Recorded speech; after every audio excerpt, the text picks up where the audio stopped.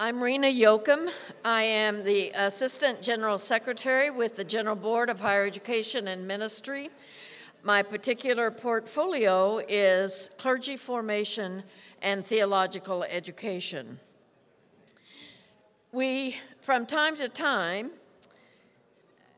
we ask all candidates for ordained and licensed ministry to invest time, energy, and money in theological education.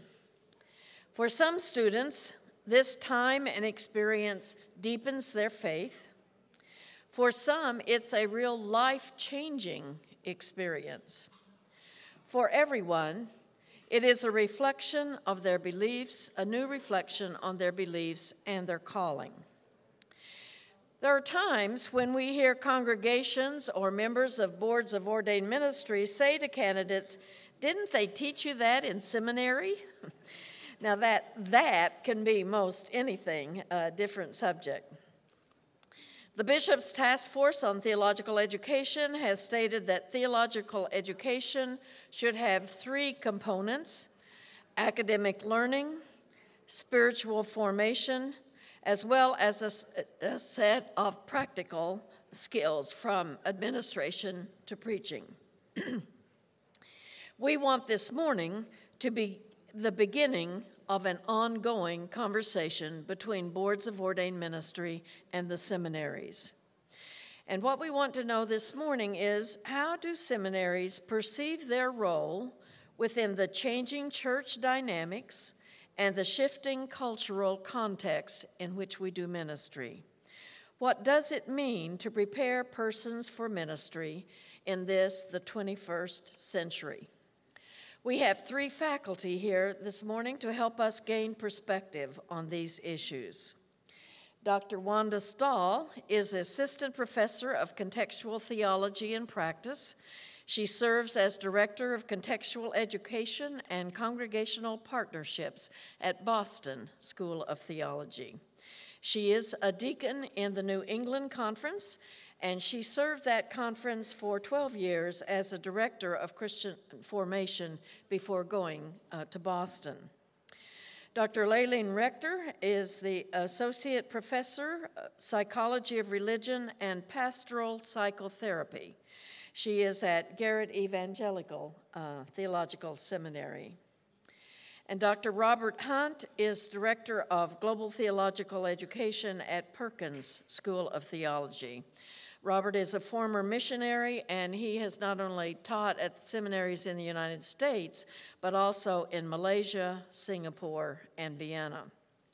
He lectures in the areas of interreligious dialogue, on Islam, and mission. The format that we will have for this time together is that you will hear from each of our panelists, and then we'll give a time for the panelists to respond to one another, and then we'll open the floor for questions and answers. And so they will present in this order: Wanda, Lallene, and Robert. Would you thank our panelists for being here today?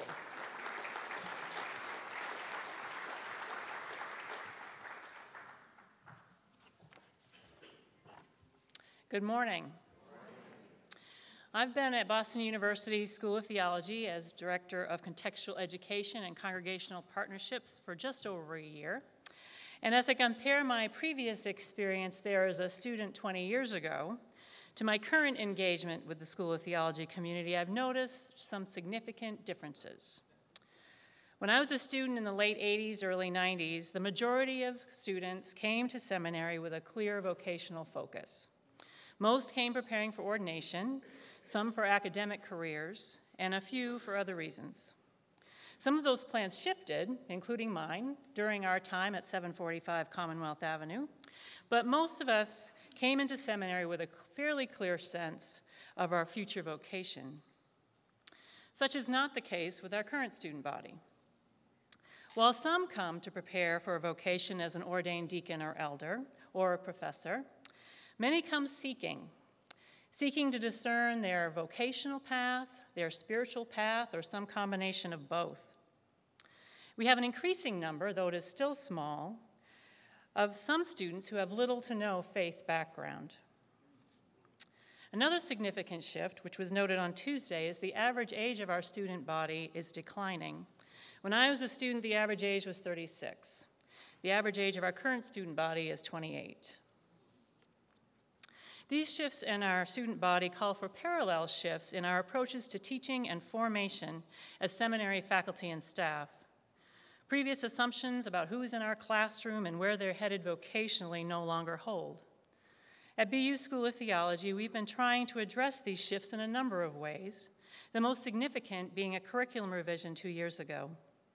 This vision offers students greater flexibility in meeting their degree requirements and places strong emphasis on contextual education. Prior to this curriculum revision, contextual education was primarily the responsibility of the Office of Field Education. Students engaged in contextual education through internships in congregations and community settings. This was distinct from classroom work, which at least in our setting was often implicitly and sometimes explicitly seen as the real work of the seminary. Now, we are seeking to integrate contextual education into all facets of the seminary experience, particularly the classroom. The following definition of contextual education appears on our website and I think describes well the aspirations that we have for the education of our students. It states, a theological curriculum concentrating on contextual education engages people in rethinking what it means to be human in relation to God, other people and cultures, and the whole of creation. This kind of rethinking requires people to know with their whole beings, engaging all of the senses, challenging preconceptions, and getting our hands dirty, literally and figuratively. Such rethinking leads people to acknowledge that what we do not know is greater than what we do know, but to recognize ceaseless opportunities for new knowledge, often emerging in unlikely places. The BU School of Theology curriculum is one aspect of this fundamental rethinking, focused particularly on classroom education and internships.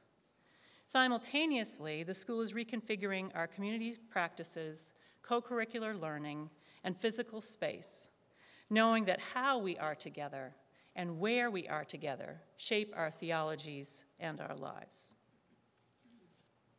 This statement highlights several aspects of seminary education that, in addition to solid foundations in scripture, theology, and other traditional aspects of the seminary curriculum, are necessary for forming leaders for ministry in the 21st century. I'd like to just focus on 3 of these aspects. First, seminary education requires developing skills for rethinking. And this is as much a task for those of us as professors as it is for our students, as we need to rethink methodologies and assumptions that may have been accurate and adequate in the past, but are no longer appropriate. Rethinking, however, is an ongoing task for all of us in ministry in the 21st century, as we need to be increasingly responsive and creative in the face of significant cultural shifts, while staying grounded in the foundations of our faith. Students need to develop deep abilities in learning to read their context, to discern demographic realities, patterns of communication and leadership, and places in need of transformation in the communities in which they find themselves. They need to learn the language of their setting in order to share the love of Christ in ways that people can understand it. In addition to this ability of doing what we call site exegesis, strong skills in theological reflection and discernment also need to be a significant emphasis in seminary education if students are going to be equipped to navigate the changing realities of 21st century ministry grounded in their faith tradition. Another important emphasis for seminary education in the 21st century, highlighted in our understanding of contextual education, is that it be holistic, engaging all aspects of who we are as human beings, and engaging all of our senses. BU's commitment to diversity in many aspects, ethnic, racial, denominational, etc., acknowledges that students have much to learn from one another as well as from their professors. This holistic learning also happens through an increasing number of travel seminar courses, both international, such as a trip to Israel and Palestine last winter through our Religion and Conflict Transformation Program, and local, an upcoming travel seminar to rural Maine to explore how churches are addressing issues of rural poverty. Our recent curriculum revision also included a commitment to contextual learning experiences in classroom-based courses. For example, just yesterday, our Practices of Faith class took a trip to Lawrence, Massachusetts, a city with one of the highest rates of urban poverty in the state, which also happens to be where the New England Annual Conference offices are located. While there, they engaged in service projects and met with annual conference, local church, and community leaders to learn about ways they are addressing community needs. These experiences engage students in a way that simply studying these issues in a classroom cannot, and provide them with skills necessary for learning about and engaging with community contexts in present and future ministry settings. The statement that we quote, "Acknowledge that we do not know what we do not know is greater than what we do know, but recognize ceaseless opportunities for new knowledge, often emerging in unlikely places," unquote, implicitly highlights a third necessary emphasis for seminary education at BU, and that is providing creative space for students to design their own learning experiences. As part of our curriculum revision, Masters of Theological Studies majors now have a required contextual education component of their degree program. They have a variety of options for completing this requirement, but one is the design and implementation of a contextual education project. One student is working with a local church to design a Christian education program that's based on their vision and mission. We're also trying to be more flexible in how MDiv students fulfill the contextual education requirement for their program. We also have an increasing number of new church starts and restarts on our site list, as well as ethnic and multicultural congregations and community sites. Another implementation is a grant called Springboard, which provides funding for students to engage in contextual learning outside of classroom requirements. Projects funded included 2 students who traveled to Afghanistan to work with a peace activist there, and 1 student who did a summer internship with the Wesley Foundation at the University of Hawaii. I personally would have liked to accompany that one. We are still very much in transition in implementing these changes and living into the implications of them for our mission as a seminary. Even those of us who fully embrace these initiatives need to engage in ongoing self-examination to be aware of our own blind spots and places where our expectations are grounded in an old paradigm rather than an emerging one.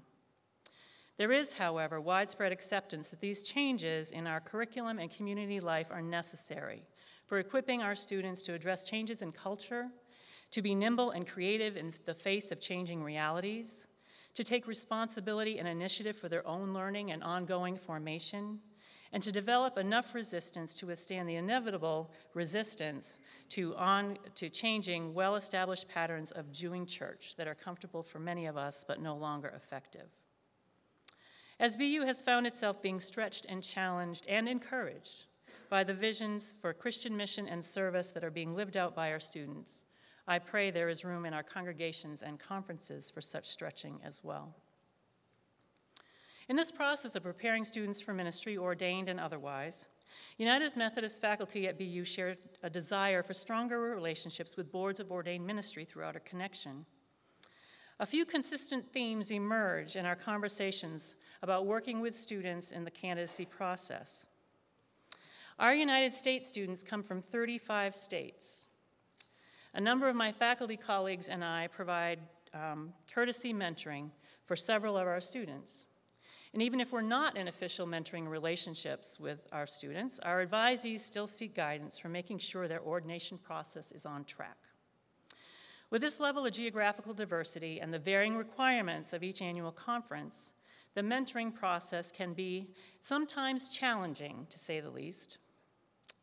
Ideally, our faculty would hope for more streamlining of ordination processes across the denomination.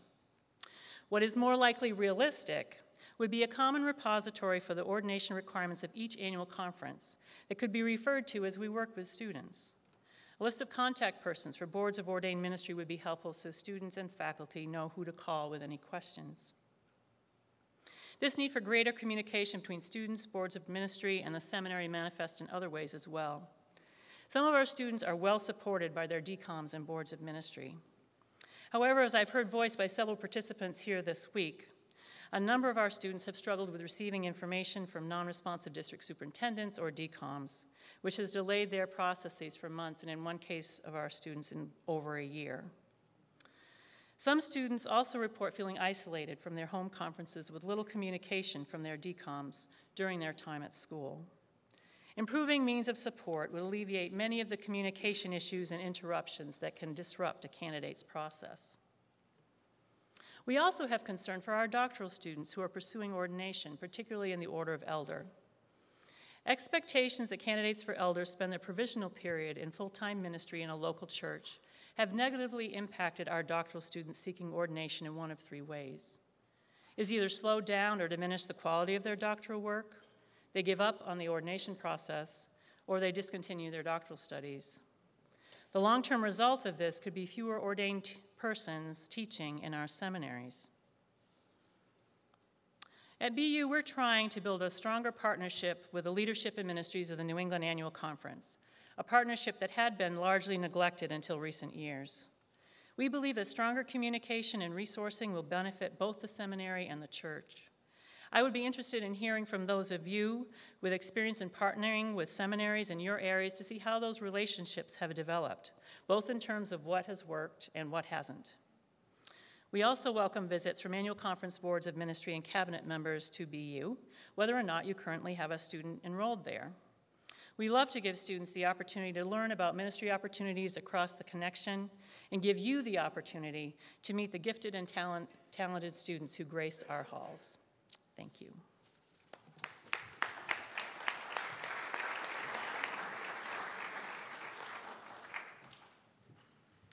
Good morning. Thank you, Reverend Yoakum, for the invitation to be part of this panel. Thank you, my panel colleagues, and thank you, the faithful remnant, for being here this morning. I always look forward to an opportunity to be in conversation and to continue thinking about what it means to prepare, as we say at Garrett-Evangelical, bold spiritual leaders for the church, the academy, and the world. And so this is one of those opportunities. I've been on the faculty at Garrett-Evangelical for 27 years now, and have been the academic dean for the last 7 years, and have had opportunity to see what's been happening over a period of time. So I do welcome this chance to speak with you. I also took advantage of getting a little more feedback from about half our faculty with the questions around which we were assigned, and so you'll hear their feedback woven into my own comments. I want to start by just saying a few words about the contemporary context of doing theological education for the church and in the world. And there is indeed a changing landscape in terms of doing theological education. Whenever we go to the Association of Theological Schools for meetings, we regularly hear about how things are changing. And so there are challenges to the United Methodist seminaries in particular, and I think also to mainline and old line denomination seminaries. There are diminishing, as we know, there's diminishing membership in these denominations and in the United Methodist Church, and at the same time, there are renewal efforts going on. And so sometimes church leaders are looking to the seminaries to help, and sometimes church leaders are blaming the seminaries, and sometimes the seminaries are blaming the church. And so there's a little bit of adversarial dynamic that can be going on. And so I'll just tell you right now what my punchline is on this, and it's obvious and we already know this, but we must be working together with some shared common goals. And I think we've got to find ways to do that rather than sometimes getting pitted against each other. There are 13 United Methodist seminaries, and some of the larger context leads some persons to say perhaps we don't need 13 United Methodist seminaries. There's a shrinking pool of people seeking ordination, and you can imagine this makes some seminary personnel pretty nervous when this question comes up. But it's also created a very competitive dynamic for enrollment, so that's another piece of the context. There's heightened attention to evaluating and assessing leadership for effectiveness. We heard the marvelous work of Rick Deshon, that's D-E-S-H-O-N, yesterday. I've been working with Rick on that committee for a number of years. He's a great guy.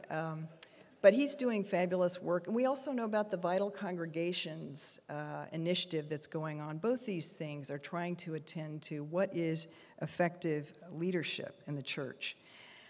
There are a number of things I've grouped under the rubric of globalizing trends. And so we'll start with the 2040 dynamic, which is something that we hear from ATS, that by 2040, in the United States, the white majority will no longer be the white majority. And in some of our cities, this is already the case. There are huge implications for theological education in this, in terms of who's teaching, who's there studying, who's administrating, what are we teaching, what are the processes by which we are teaching, and the reality that the white dominant way of doing things cannot be the order of business going forward. And so we're highly challenged with that.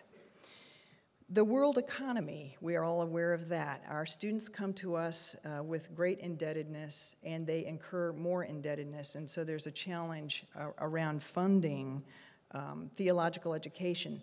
This has implications for students being part-time students rather than full-time students, students working full-time, trying to be full-time students, trying to be part-time students, so the whole experience of education is affected by this.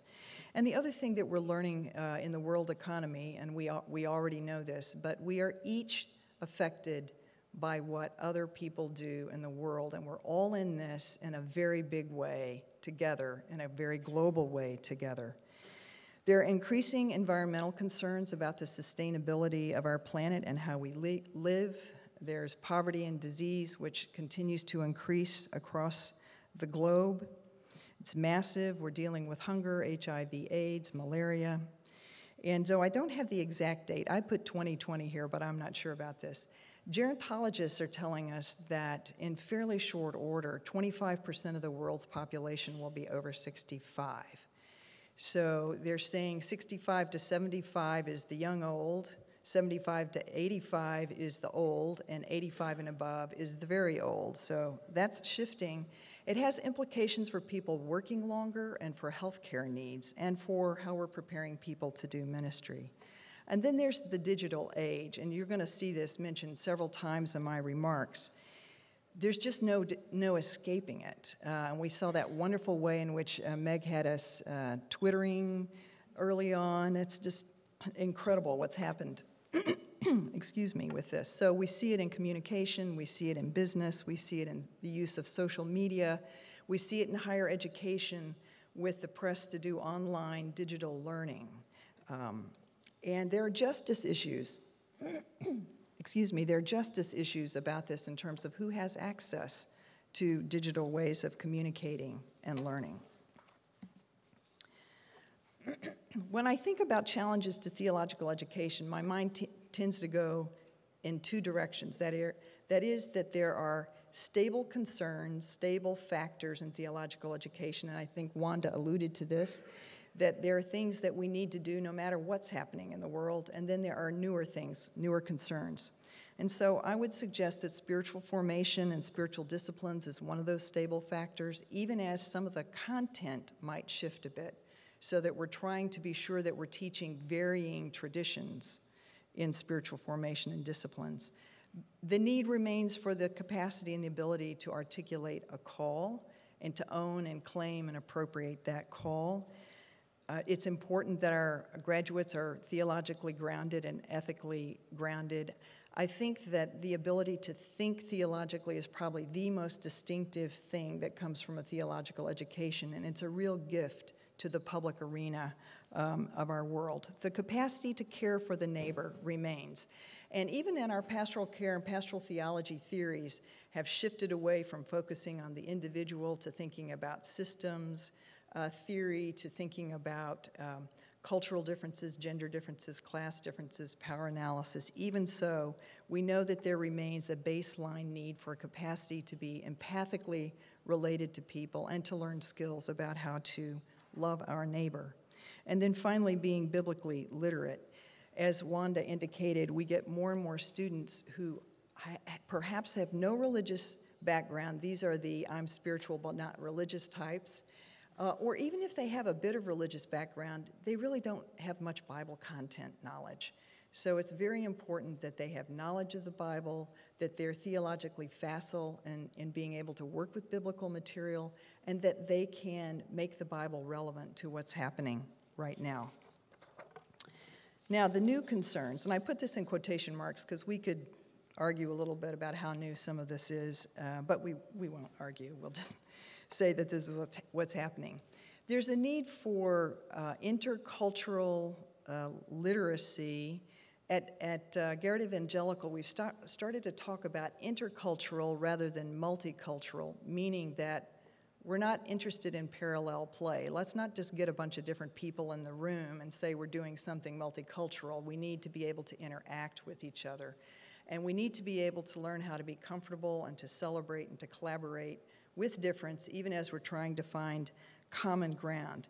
Again, as I've said, this has implications for who the administrators are, the faculty, the students who show up, the process that we're in. And I appreciated Bishop McKee's comment about some of his vision for the North Texas Annual Conference.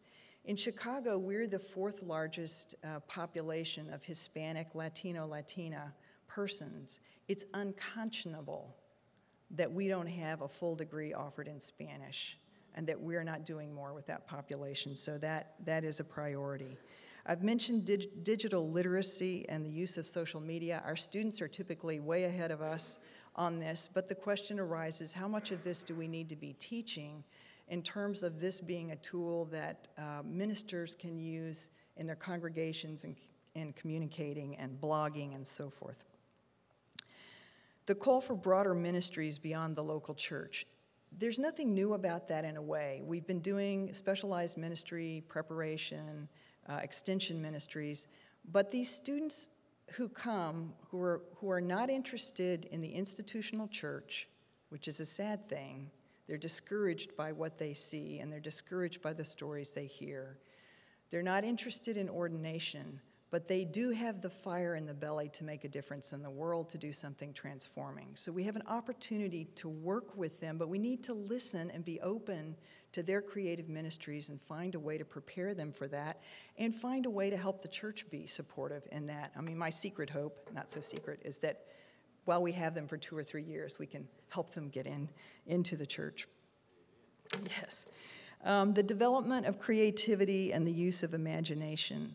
We know that creative leadership is needed, that adaptive leadership is needed.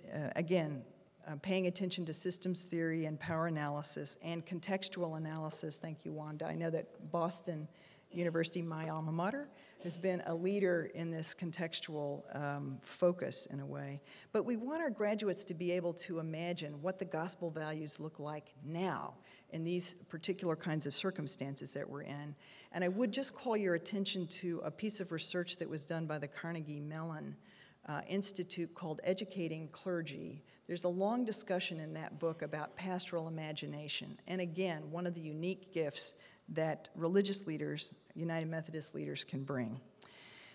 There's a call for explicit leadership training. And so some of our schools, Garrett-Evangelical is one of them, Duke, I know, are offering postgraduate leadership training in conjunction with business schools, management schools, so nonprofit leadership certificates, for example. Skills in conflict management, skills in being a change agent, greater knowledge about financial management, those are some of the kinds of things, developing mission and vision.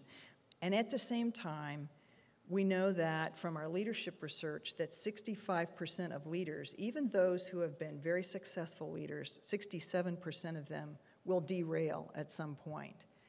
And often the issue is lack of self-awareness. So while we're teaching skills, we also have to be attending to personhood at the same time. And then finally, capacity for dialogue with those who are not religious. As I've said, we get students who are spiritual but not religious. I think of St. Augustine's words in the, I believe, the first page of the Confessions, where he says, you know, my heart is restless until it rests in you, O God.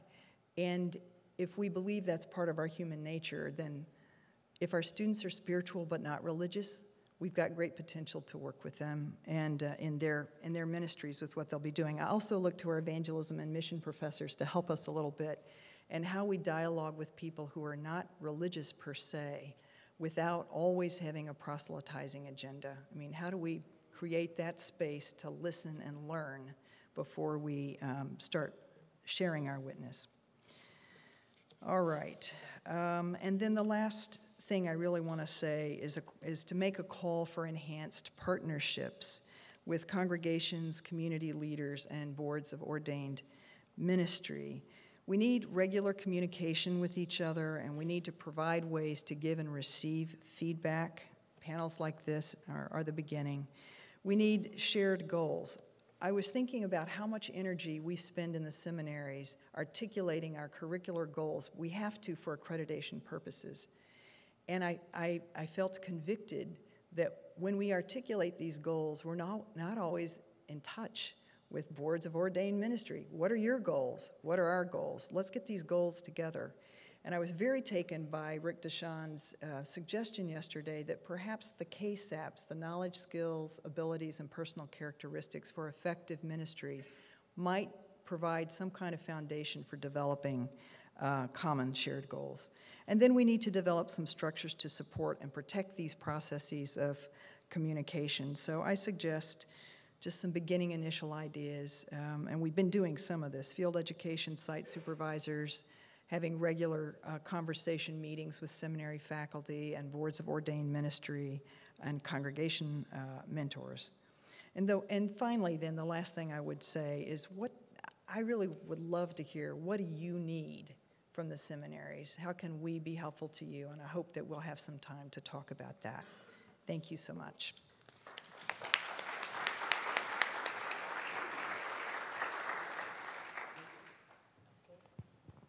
Is this working? Oh, it is. I just love it.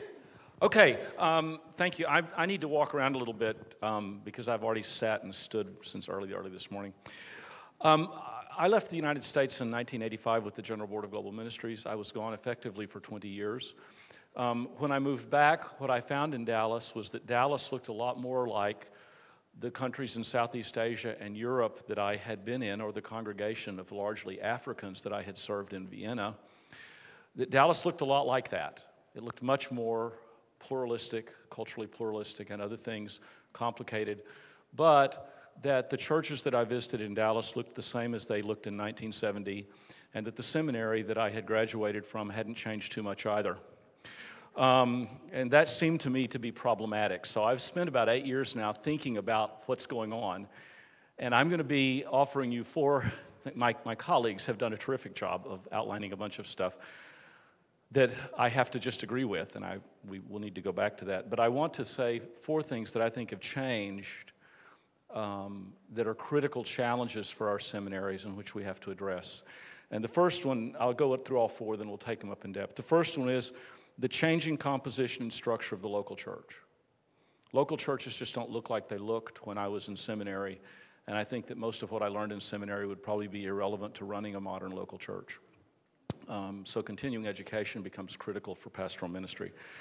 The changing society and political marginalization of the mainline churches deeply affects the way we think about our social ministries.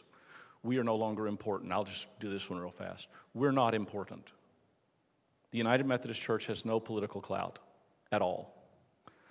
You can see this because in our general conferences on the critical social issues, we always vote one way or another by razor-thin majorities. That means we stand on both sides. We're a giant bell curve resembling the entire United States electorate, and therefore no politician needs to pay attention to us because we can't deliver a vote on anything, and they don't pay attention to us.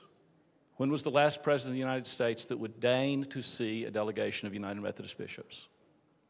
I believe it precedes Ronald Reagan. Okay? We got to take that seriously because that affects the way we imagine our social ministries. The third thing is we now live in a world of intercultural environments and the rapid rise of microcultures that we have to address. And the fourth thing is we have a huge installed user base. And big installed user bases make it hard to change things dramatically and rapidly because the installed user base, which largely funds you, by the way, doesn't want to change dramatically and rapidly.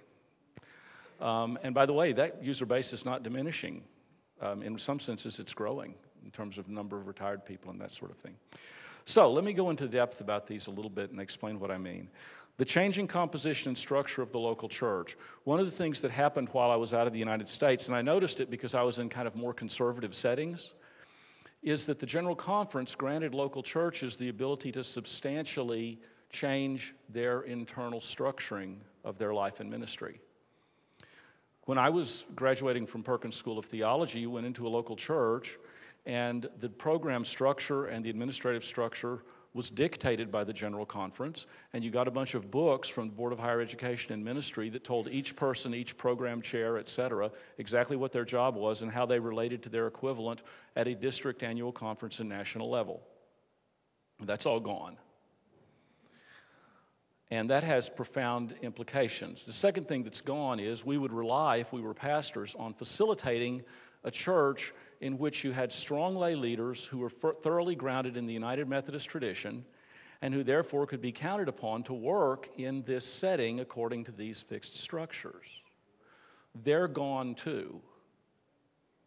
We're at post-denominational age. Many of the church's leaders, even the older leaders, don't come out of a United Methodist tradition. They don't know anything about it. They don't know anything about the connectional system. And what does that say then? If you're a pastor in this church, you're now required to do at least one thing you never had to do before. Not facilitate, but to actually manage, to develop leadership teams, to form structures within a local church that will lead that local church into effective ministry, because that's not just handed to you on a plate anymore or by your predecessor.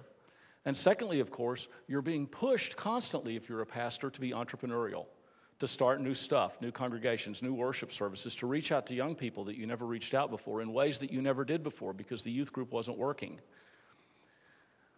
So we're asking our pastors, this is the first challenge of the seminary, to be managers and entrepreneurs rather than facilitators of an existing structure of ministry. And that's a dramatic shift in what we ask of our pastors. Dramatic. Our marginalization politically means that we no longer have the political voice we had, so we have to reconceive our social ministries and recognize the fact that we're not going to have a lot of traction at a national political level or even a local political level, and therefore a political voice may not be the most effective way to change things.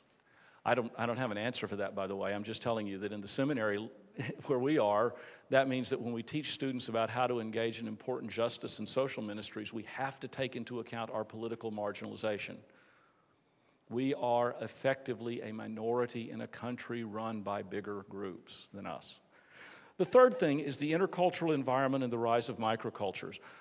I spent my formative years in Richardson, Texas. In the years that I lived there in junior high and high school, it was called a city of churches. Now it has 3 mosques, 2 Hindu temples, and First United Methodist Church Richardson that I was raised in, the actual physical building I was raised in, is now a major Taiwanese Buddhist center. And that's a huge building. By the way, kudos off to the architects in the 1960s who decided to build it in a then fashionable Japanesey style.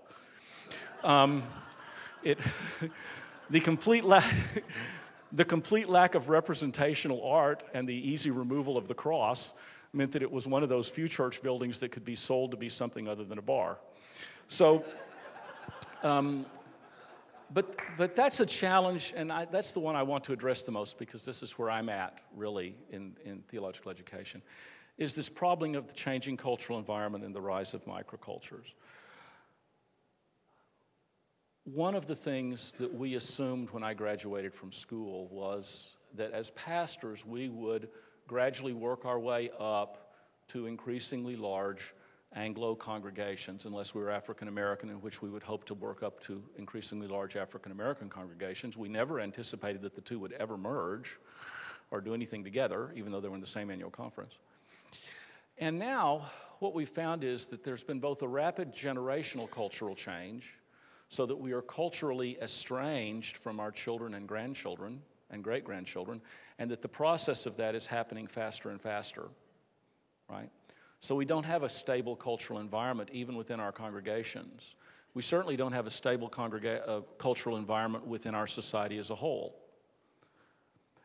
And even as we face this instability, okay, we find the rapid development of microcultures, of small cultural groupings I recently spent some time doing consultation with a ad agency here in Dallas that does entirely cross-cultural, intercultural marketing.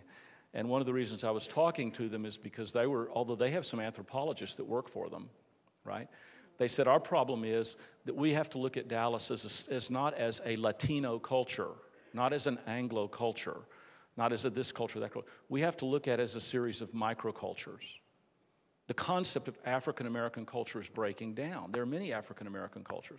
The concept of Latino culture is breaking down. It's no longer Mexican American, right? Because there's Salvadorans and Guatemalans and Hondurans and all these others, and those are different cultures, okay? And so, in fact, when we look out, we've got this complexity, microcultures, rapid cultural change together.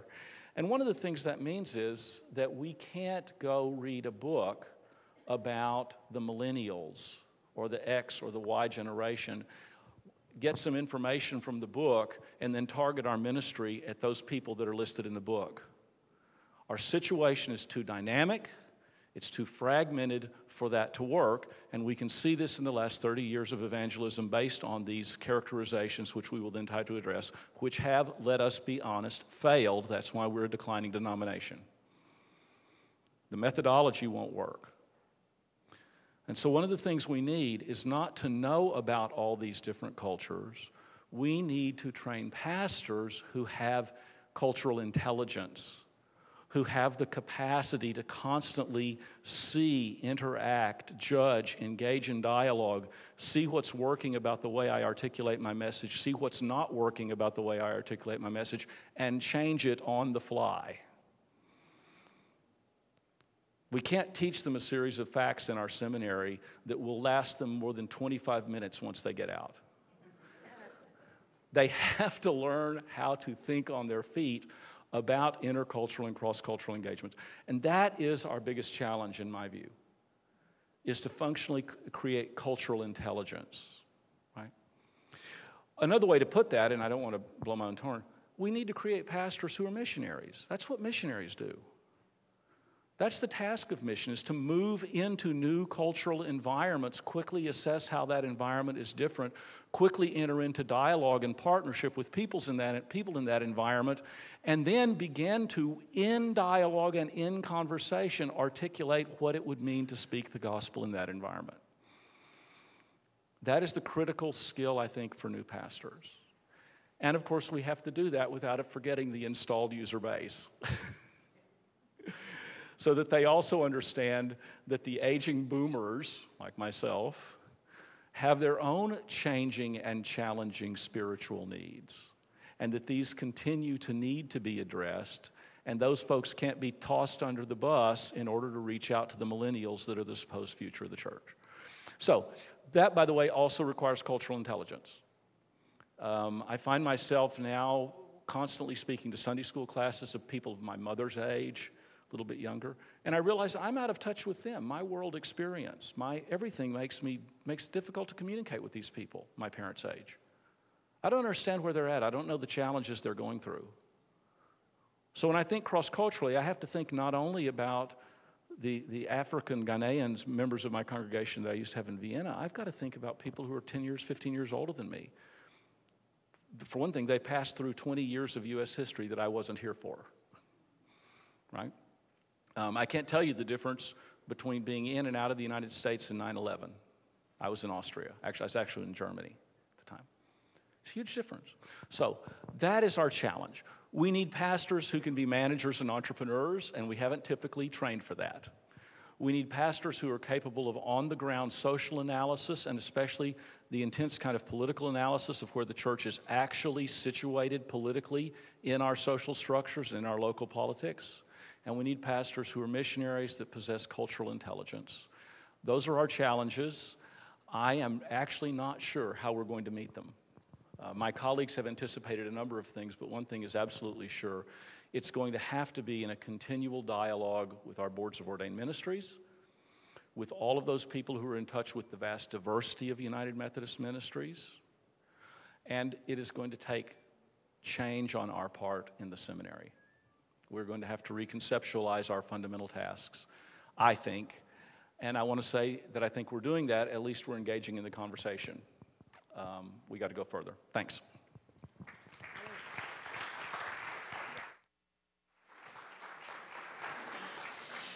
Okay, I'd like now to give the panelists a chance to respond to one another, and then after that, we'll open to the floor for discussion.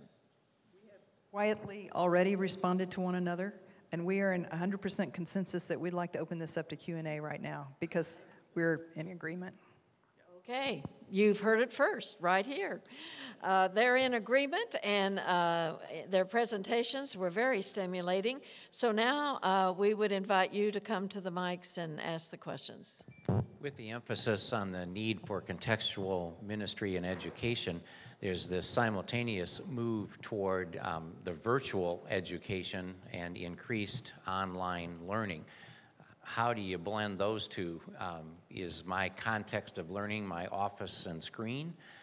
Or how do you, especially if 2/3 of my degree can be earned that way, how do you blend those two?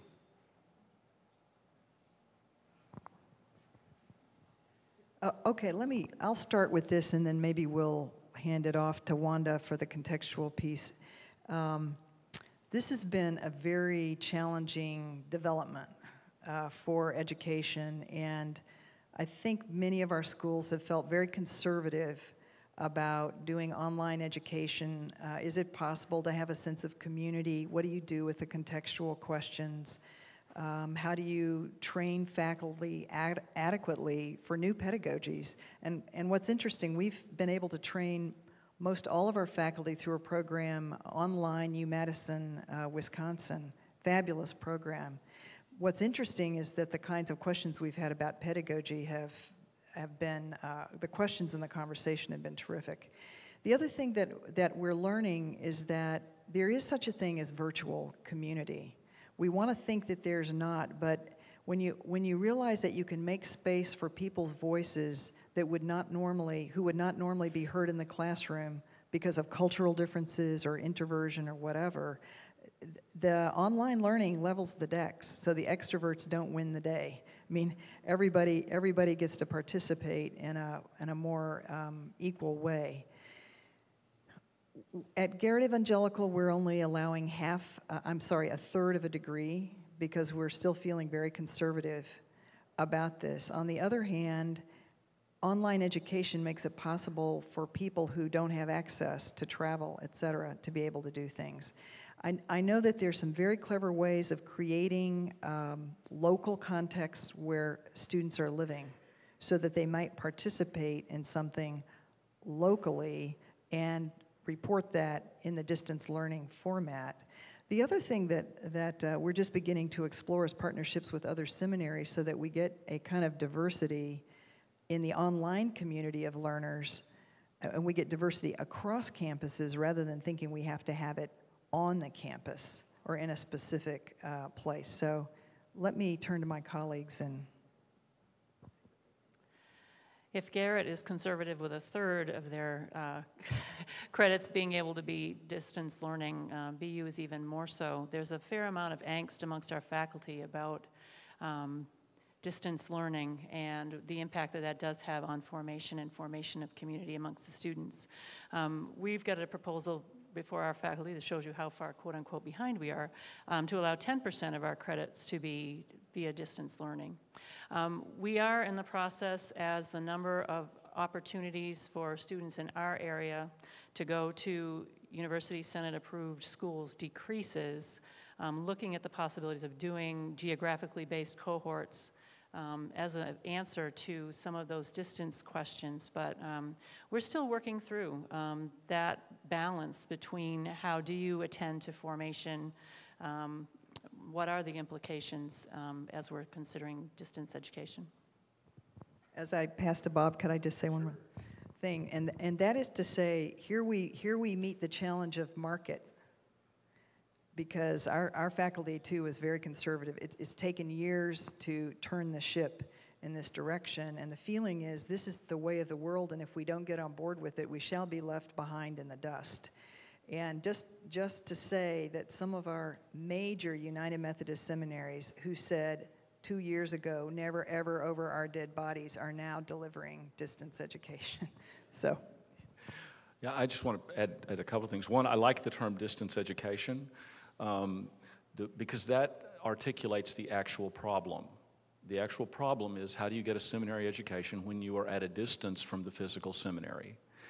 And once you articulate the problem that way, and forget the computer, forget the online thing, and just talk about distance education, then you can begin to ask the intelligent question, which is, how do we manage a fully useful seminary experience that creates pastors that we want? How do we form those pastors when it is impossible for them to come be resident in our seminaries? And it's simply impossible for an increasing number of students to be resident.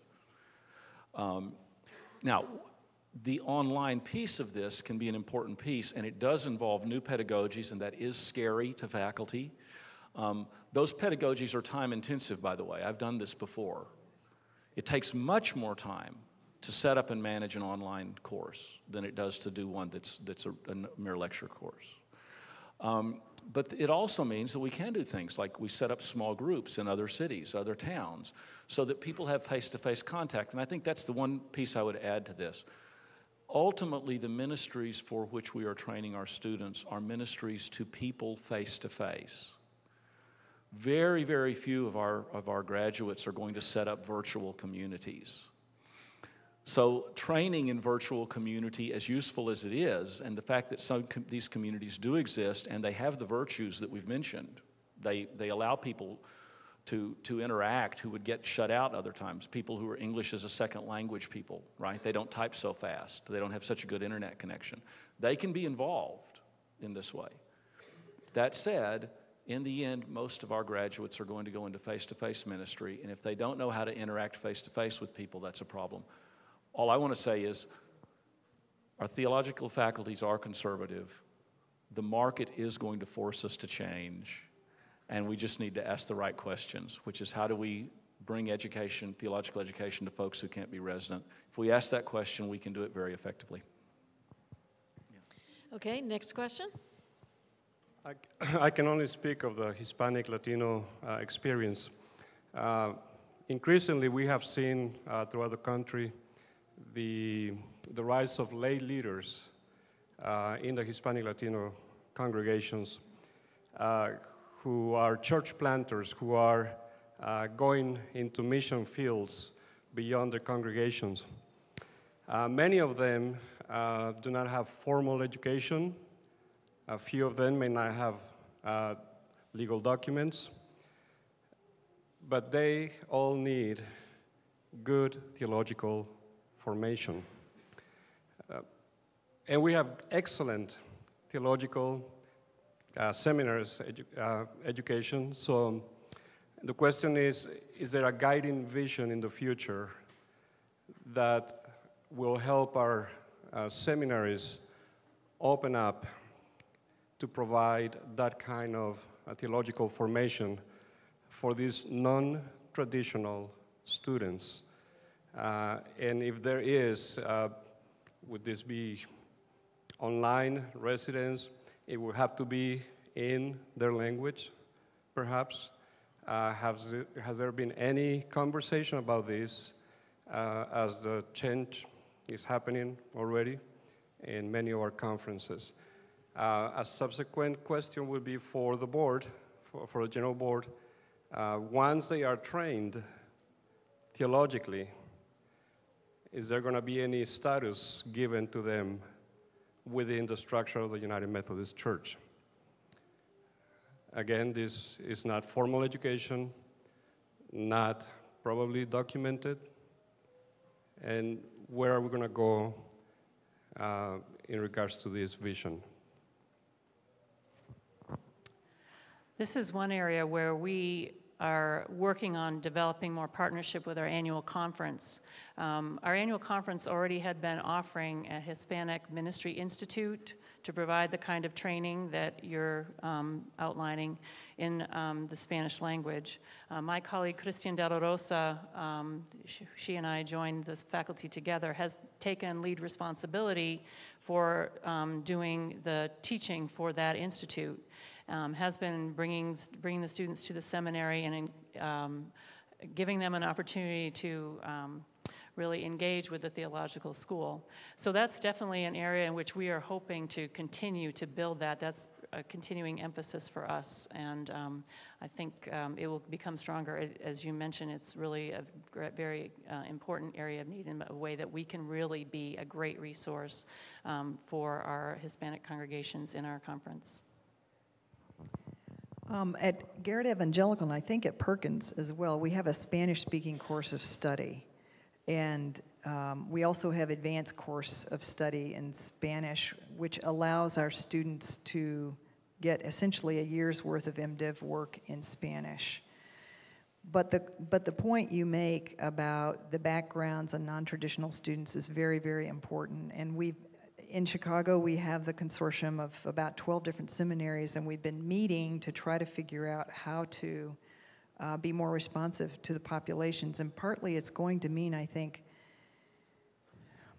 finding ways to train people where they are, but also finding ways to get back into the pipeline at the high school, college level, partnering back with other institutions to get some basic education, and then to try to bring people into a more formal kind of theological education.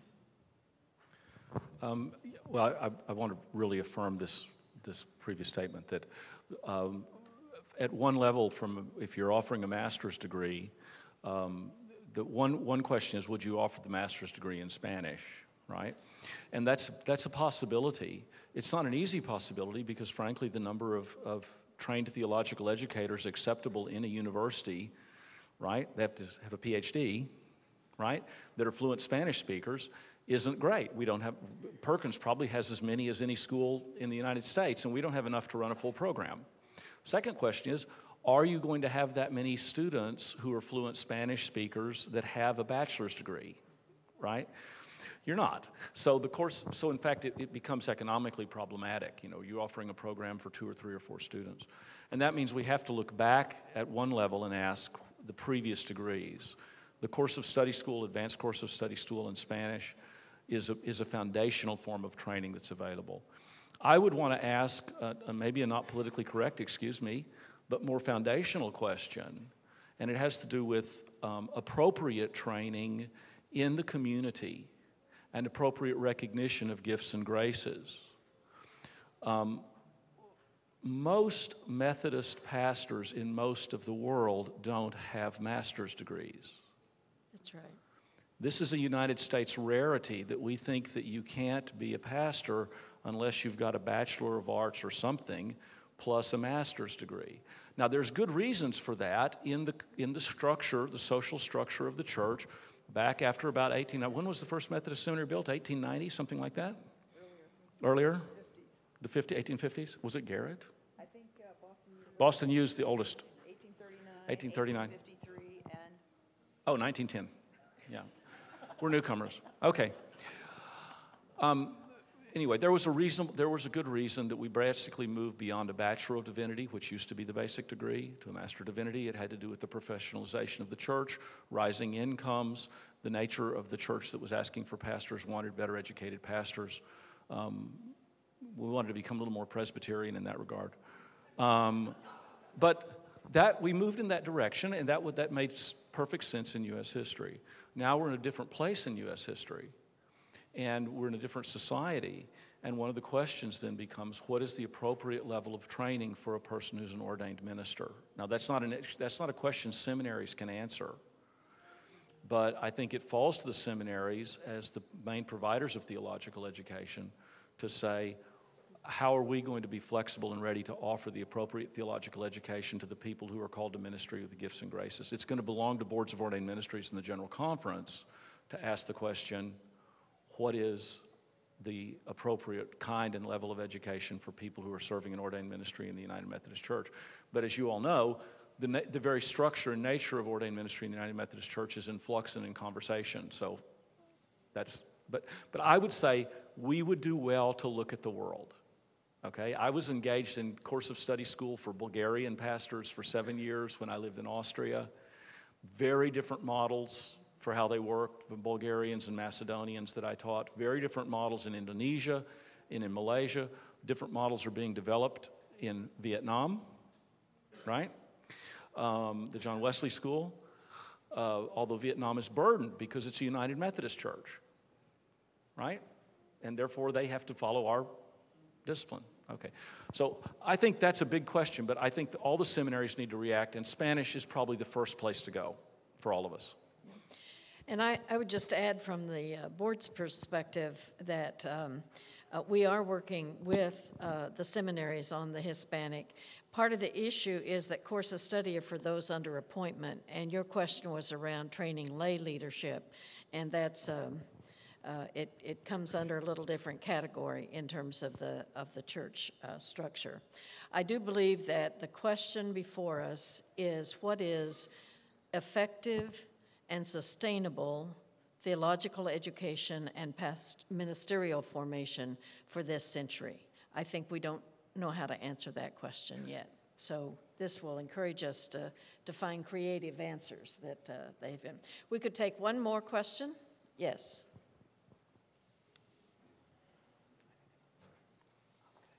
My name is Tim. I feel burdened by getting the last question.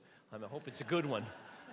Raina, when you stated this whole thing at the very beginning, I think your comment was, and I know I'm guilty of it too, wow, I wish our seminaries did a better job of preparing students. And I thought that may have set a defensive posture in terms of seminaries and what we are or aren't doing. I'd be really curious if the three of you would take an offensive posture. And what would you say to the boards of ordained ministry for the United Methodist Church and say, listen up. This is what is from our perspective, what we know, what we see, what we hear. What would you like to translate to us to take home instead of us just have an opportunity to listen to what you brought for us? I'll take a first cut if that's okay. I think the first thing I would say is that 4 years of theological education can't make a silk purse out of a sow's ear.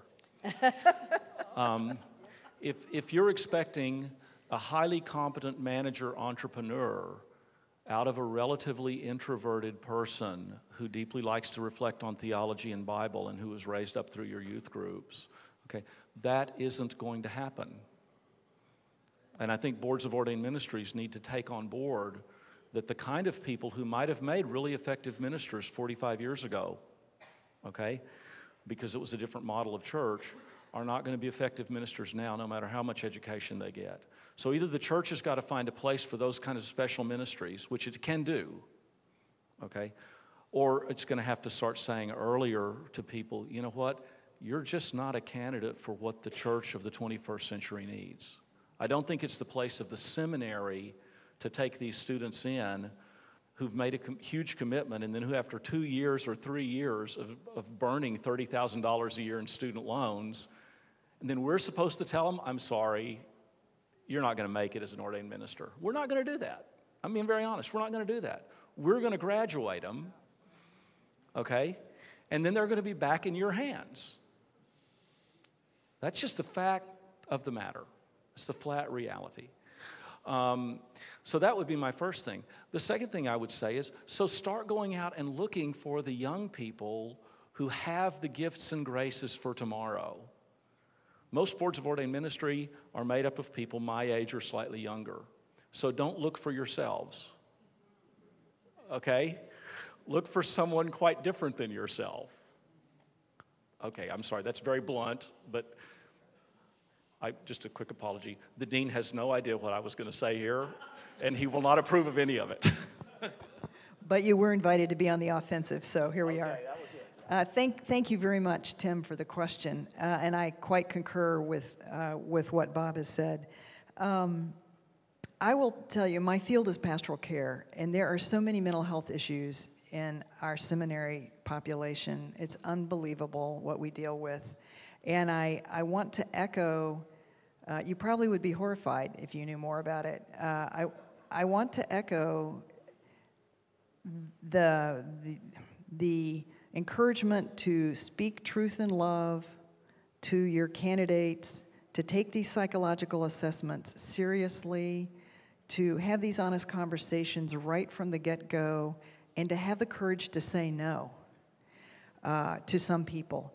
The other thing I would say is I think there's a bit of a breakdown in the process where Our job is to educate. We see these fitness issues. We can sort of write to them a little bit in the field education reports, but we're not really free to pick up the phone because of FERPA and all kinds of other stuff to communicate with, wow, huge red flags here. And we're just kind of hoping you catch them. So there's some kind of a communication piece there that I think could be strengthened between the seminaries and the boards of ordained ministry, the DCOMs. I would echo all of what has been said. I think the other piece I would encourage boards and cabinets to be aware of is for candidates who are well-qualified, well-suited, who have strong gifts, to listen to their visions for ministry and try to find places for them to put them in place. So much of the time, I've been on the board in DCOM, so I'm as guilty of this as anyone else in this room. We try to see how they're going to fit with where we are as a conference, even if we do have a vision for what the future might hold. But a lot of times, our candidates have great visions for what they want to be doing and where they want to be doing it. So we need to create space for them as much as possible to really live into these ministries. This is a way that we as the institutional church can support these visionary leaders, to provide a place for them so that some of that, they see that there is a place for them in the larger connection of the United Methodist Church. And I think it's important for us to be willing to be educated as much as seeking to be evaluative. Thank you all for your attention, even at this late hour. We're going to be moving into worship. I'll call on Meg Lassier for any announcements, but I'd like for you to give a strong round of applause to these faculty, because not a lot here.